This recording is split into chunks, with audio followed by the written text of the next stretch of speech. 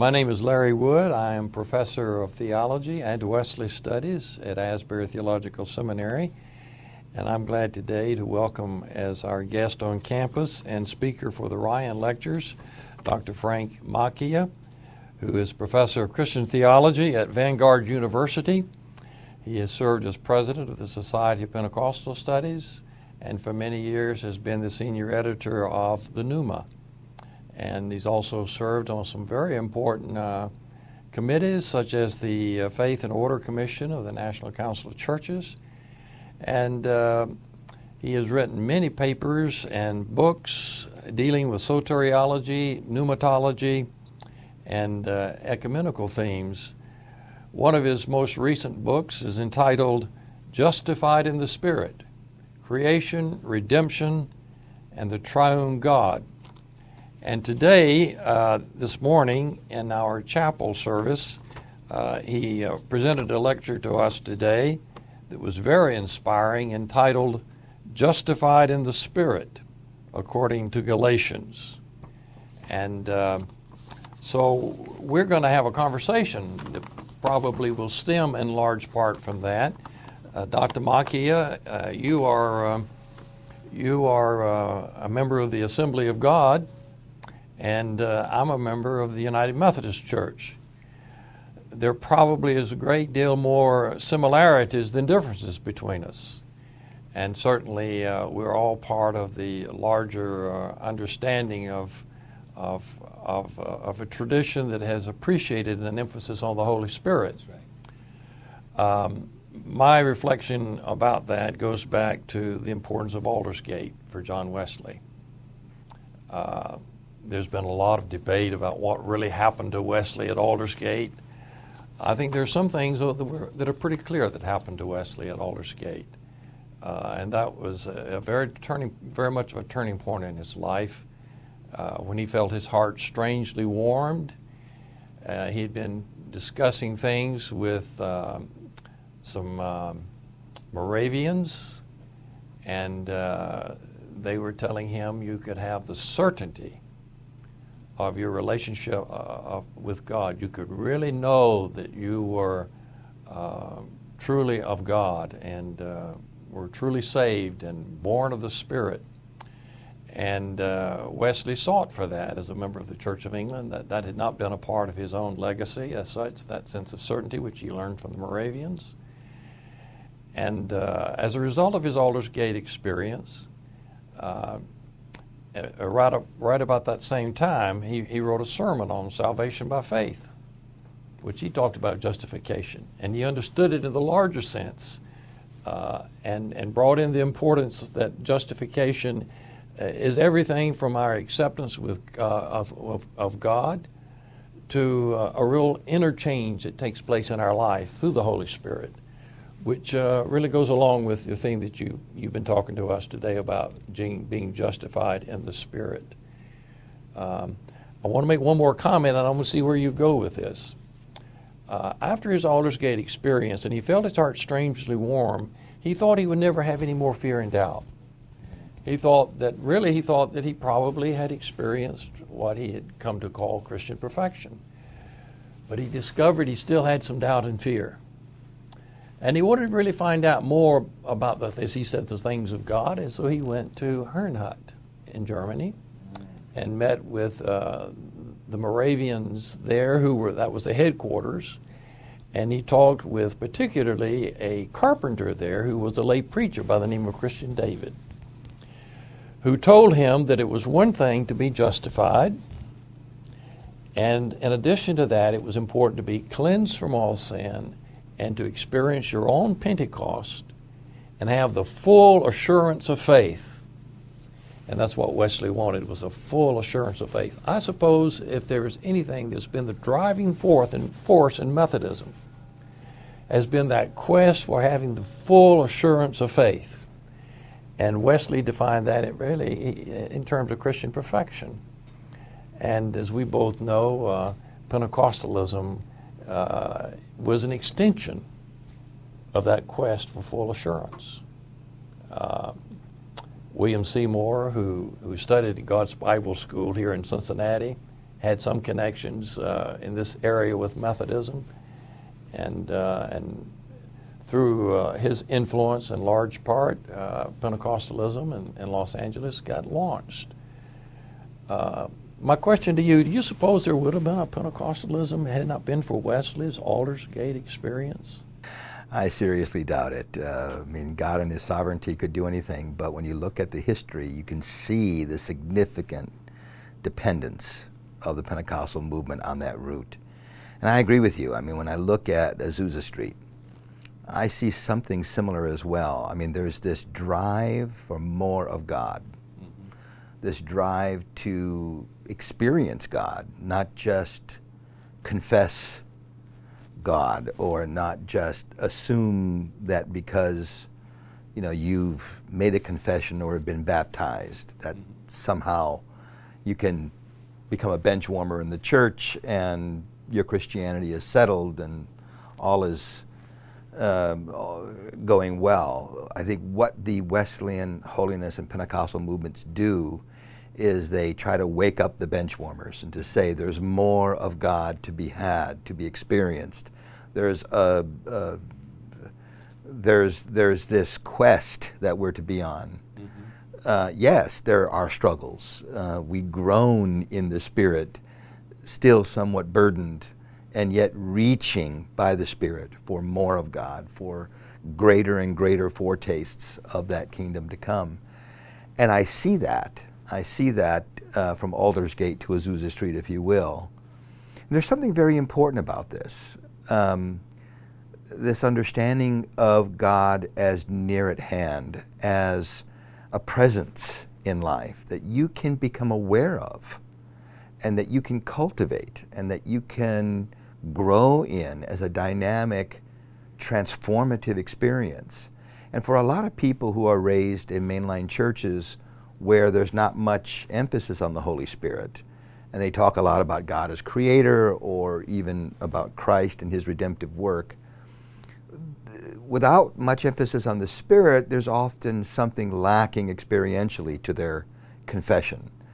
And a lot of people have testified of this when they got involved, for example, historically in the holiness movement, or when they became involved in Pentecostal or charismatic movements. They often give testimonies that run something like this. You know, I had my confession, I believed in God as creator, I believed Christ gave all for me, but there was still something missing, a missing dimension to my Christian life.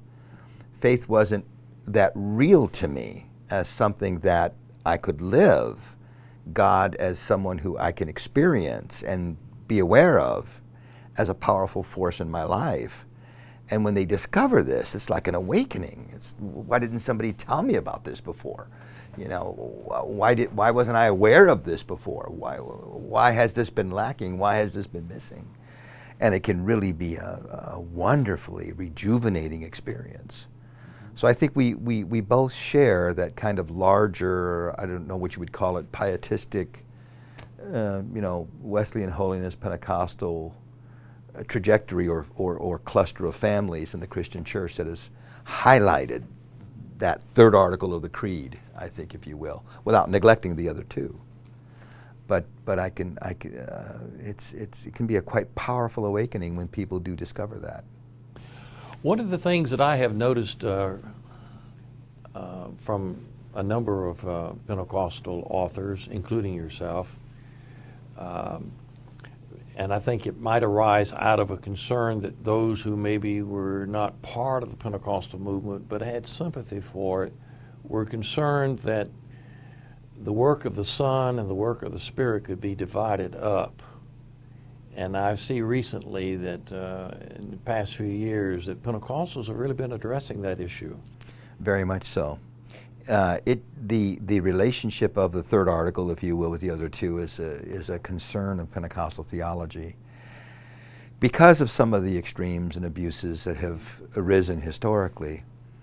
And for example, with regard to the second article, I mean, Pentecostalism has always had a strong focus on Jesus, but it has tended historically to focus on the charismatic Christ, the one who conquers the forces of darkness through healing and other charismatic manifestations of the Spirit, but not as much emphasis on, for example, the virtues or the ethical kinds of commitments that Jesus had, not as strong there in that area, more oriented toward the power than the purity.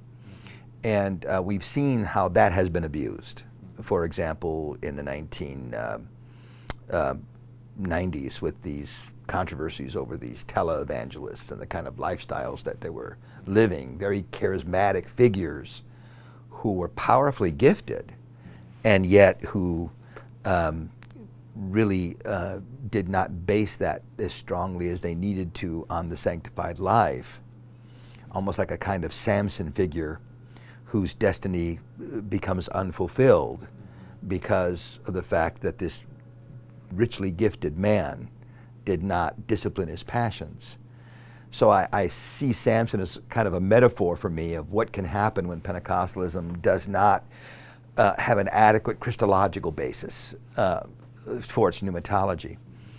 In terms of the first article of the Creed, this issue became very much a concern of mine during the 6-year dialogue that I participated in with the Reformed.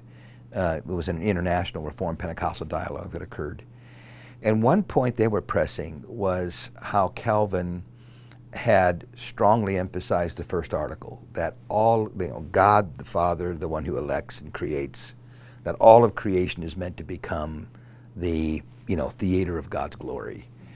And it occurred to me during that dialogue that we Pentecostals tended, because of our Christ focus, to view pneumatology almost exclusively in soteriological categories, that we were not taking adequately into consideration the creation motif. And so this Holy Spirit tended to be viewed as solely a supernatural force that breaks into the natural order to redeem and transform, but not as that which nourishes life and gives rise to it and is present even in natural processes. So I felt that we Pentecostals needed to do a better job of connecting the Spirit not only with the second article but with the first. And it was really the Calvinists who brought that to my attention. So yeah, this is an area where we Pentecostals are doing work, and that is, it's good that we have this emphasis on the third article. It's been a wonderful gift to the church, and we've joined with others in doing that, including the holiness folk. But it's time to really do a lot more work in how that connects with the second and first articles. You know, it's very interesting that in Wesley's day, with his emphasis on the Holy Spirit, an emphasis that John Fletcher particularly picked up, John Fletcher, who was Wesley's designated successor. And I've appreciated your work in this area. Thank you, thank you. And Fletcher is a young man who also had a great deal of influence over another very important leader in Wesley's movement, was Joseph Benson. And Joseph Benson had great admiration for Fletcher. And Fletcher began to develop this aspect that he found in Wesley, particularly as a result of what Wesley had to say about the Holy Spirit and Pentecost as a result of his going to Herrnhut and talking with Christian David. Is where he really came up with this very strong idea of a difference between justifying faith and full sanctifying grace. And Fletcher picked up on that and began to develop it more consistently than he thought Wesley had done so. At one point, Wesley wrote him a letter, or didn't write Fletcher a letter, but told him, you've got to be careful that you don't separate the Spirit from the Word, who is Christ. And Fletcher wrote a letter to the young Benson at the time, and he says, I want to caution you about a mistake I was making. I was not integrating the work of Christ with the work of the Spirit adequately, and I don't want you to fall prey to that same mistake. And that was in a very, very decisive letter that I think that Fletcher wrote Benson. And I think that the holiness movement in general, the Wesleyan holiness movement in general, has had that problem. And I think the Pentecostals inherited it from the Wesleyan holiness movement. The thing that Fletcher had emphasized was that taking from what Fletcher had emphasized, taking it from Wesley, emphasis on circumcision of heart. Fletcher traces that back, to Abraham. After he had been justified by faith, as Paul describes it, as he believed God, that was what, in Genesis chapter 12. And then when you get to chapter 17, when Abraham was 99, he was 75 when he was justified by faith. When he was 99, the Lord came to Abraham and said, "Walk before me and be perfect." And that was understood to be perfect in heart, not perfect in performance. We know that nobody is perfect in performance, but perfect and pure in heart. And it says in the self-same day that the Lord told him to be perfect, the rite of circumcision was instituted as that particular mark of cleanness before God. And of course that became the theme of the prophets, that Jeremiah says, circumcise your hearts. That's what the Lord's interested in. And so it becomes less circumcision and more cleansing of the heart. And when the prophets are expecting the latter days, they talk about the pouring out of the Spirit. They talk about sanctification. And when you get to the book of Acts, and you get to Acts 2 and the pouring out of the Spirit, what really happened there? I think sometimes we have focused too much on just the literal language of Acts 2 and not seen the whole history of salvation and the context of how that fits in with circumcision of heart. And then, when Peter stood before the Jerusalem council in Acts 15:8 and 9, talking about Cornelius, that their hearts were cleansed by faith or circumcised by faith, because the word cleansing had come to replace the word circumcision.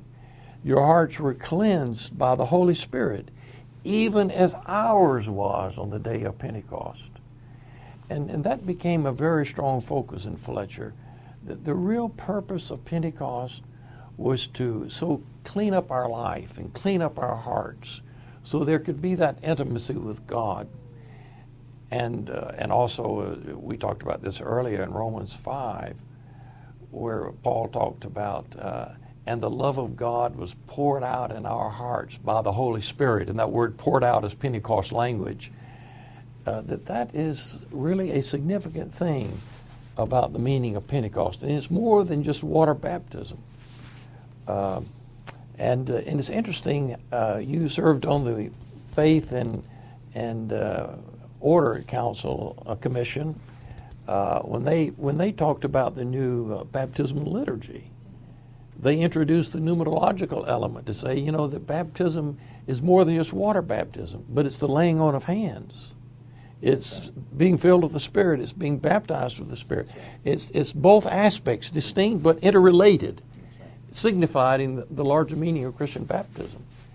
And I think our movement in its original days of the Wesleyan Holiness tradition in the late 19th century and throughout much of the 20th century, and then our connection with Pentecostalism, that's been a danger, to disconnect Pentecost from Easter and to disconnect the work of the Spirit from the work of Christ.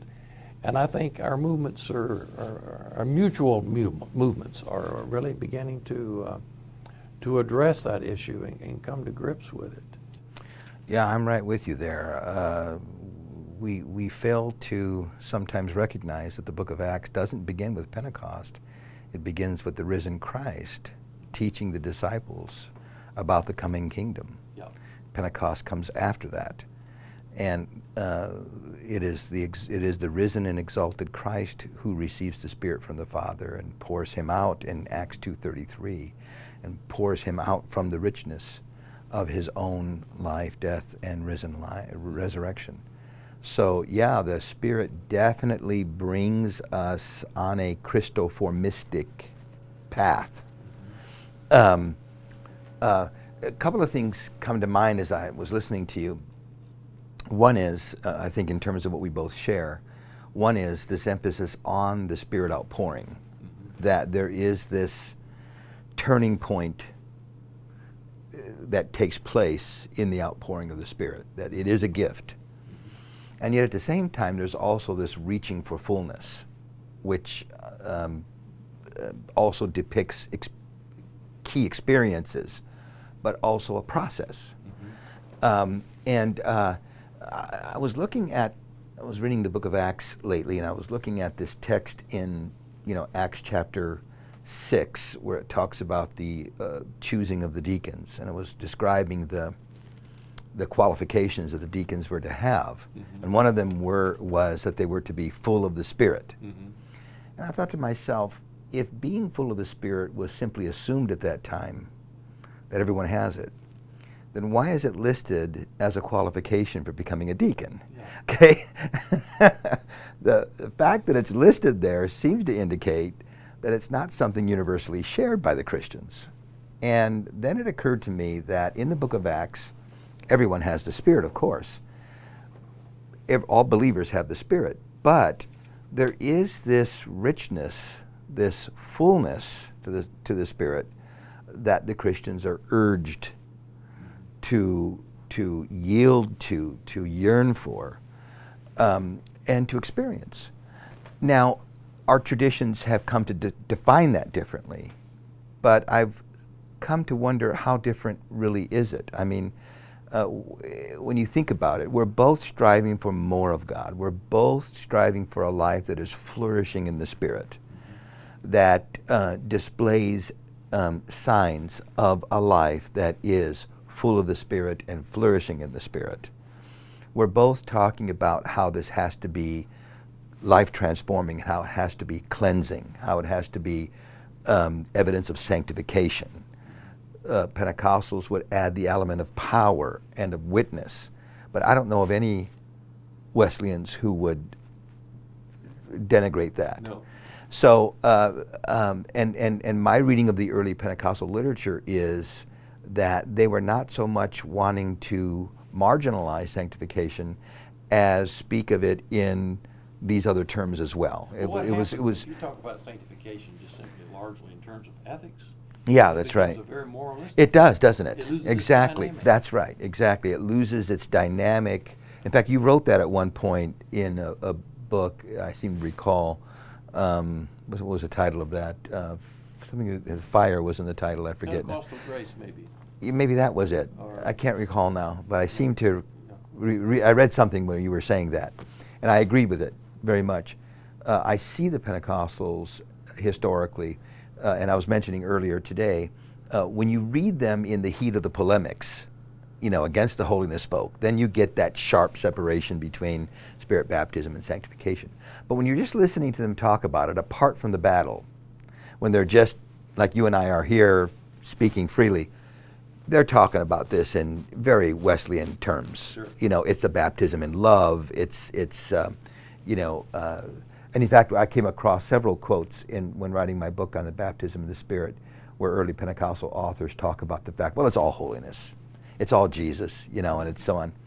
So what are we talking about here with the Pentecostal revival? Are we talking about something in addition to sanctification? I don't think so. I think we're talking about a way of expanding our appreciation for sanctification in the direction of this more dynamic, vocational, missional kind of direction, that the sanctified life is the outward moving life, that the Spirit, who was it? Tillich said, the coming within is the coming out.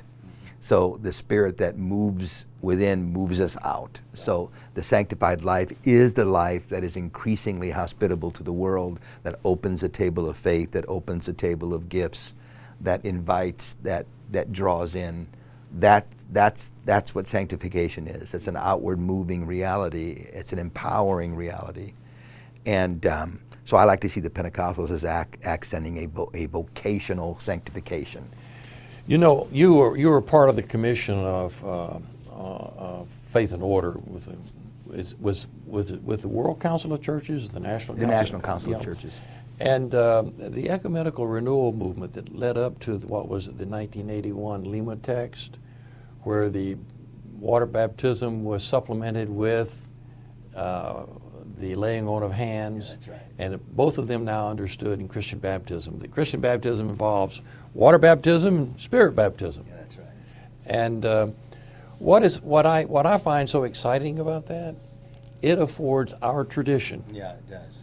to really highlight, this is what we've been saying. Yes, they are together. They're not to be divorced from each other. Christian baptism holds them together. Right. But much too long, Christian baptism only had Easter. Mm-hmm. It only had water. It didn't have the laying on, didn't have the Spirit. That's right. In fact, in the Faith and Order conversations with Quakers, this is an issue that came up, because in the Quaker movement there is no water baptism. Mm-hmm. And what the World Council did was suggest that, well, this is what we have in common, Spirit baptism. Mm-hmm.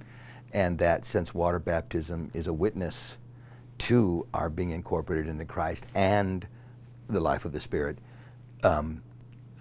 even if the rite is not present, we can still possess together the substance of what it is witnessing to. And so that became important for World Council conversations with Society of Friends.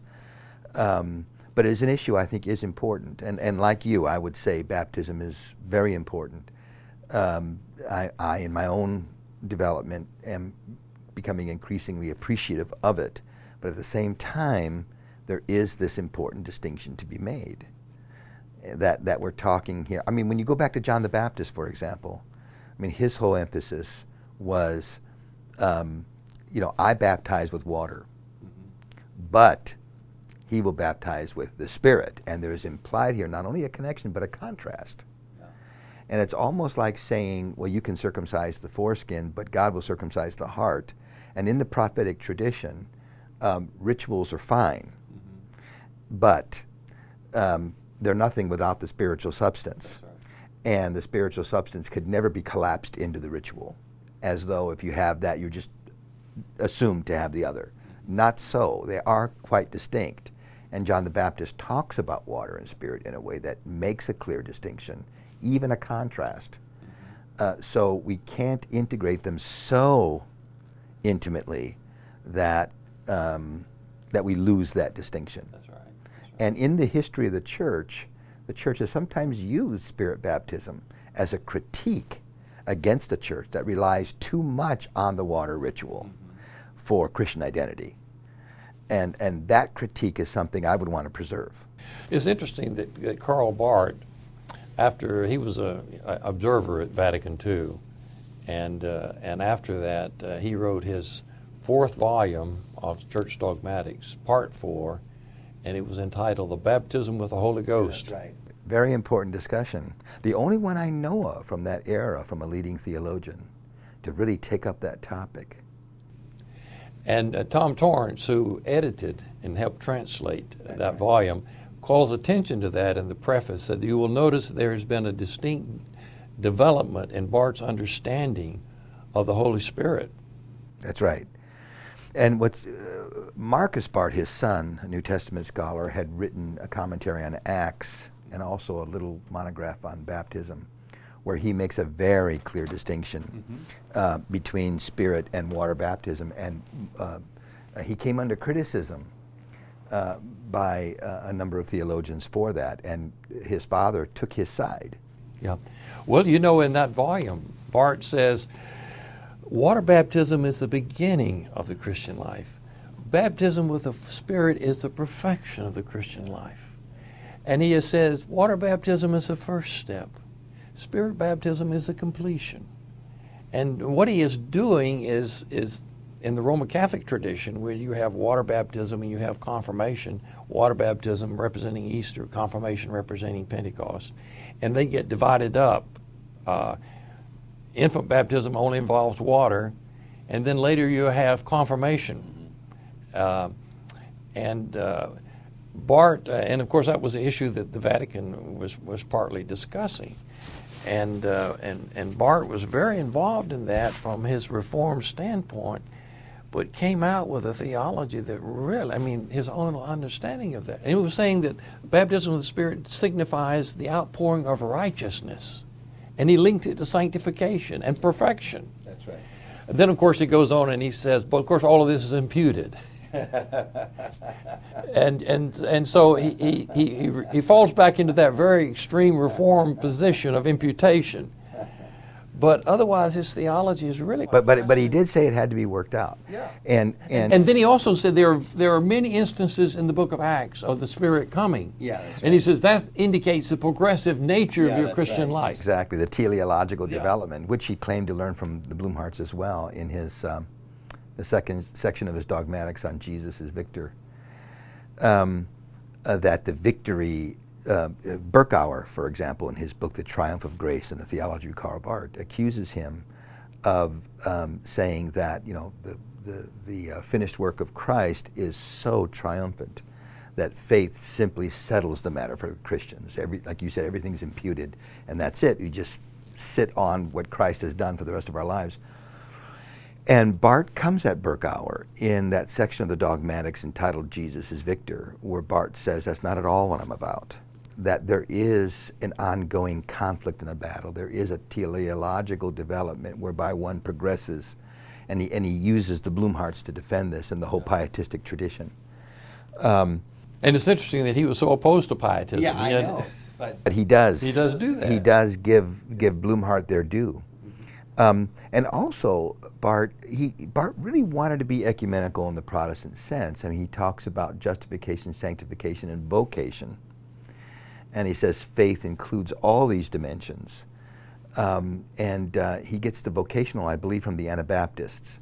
And so he wants to bring Luther, he would say Calvin, but we would add Wesley, because Barth saw Calvin as the great sanctification defender.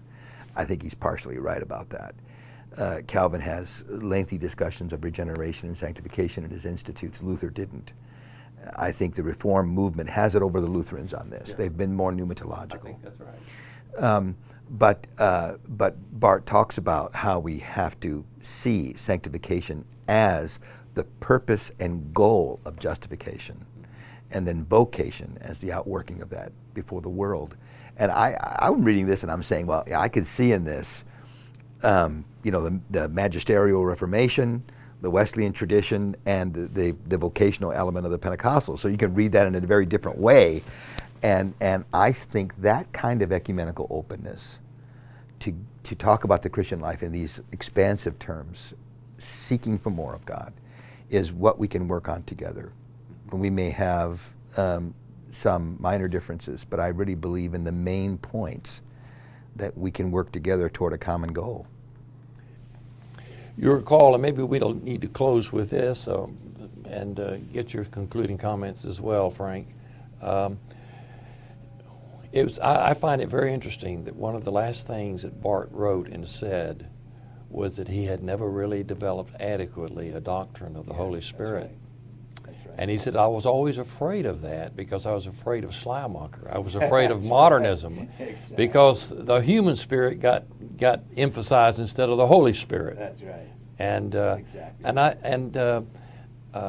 I think that, of course, I think this is one of the important things about Moltmann. I think he, to some extent, offered a way out of that inadequacy in Barth, though Barth was not happy about what he saw going on there. That's right. But maybe if Barth had known a little more about the Wesleyan movement and the Pentecostal movement, he might have approved.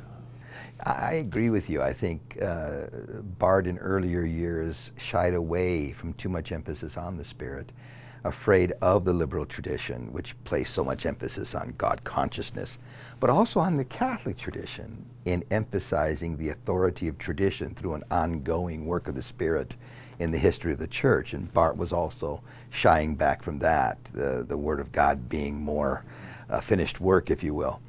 But Barth later on did come to see the error of that way, and to want to recapture the Holy Spirit, but on different grounds, not on anthropological territory. That's right.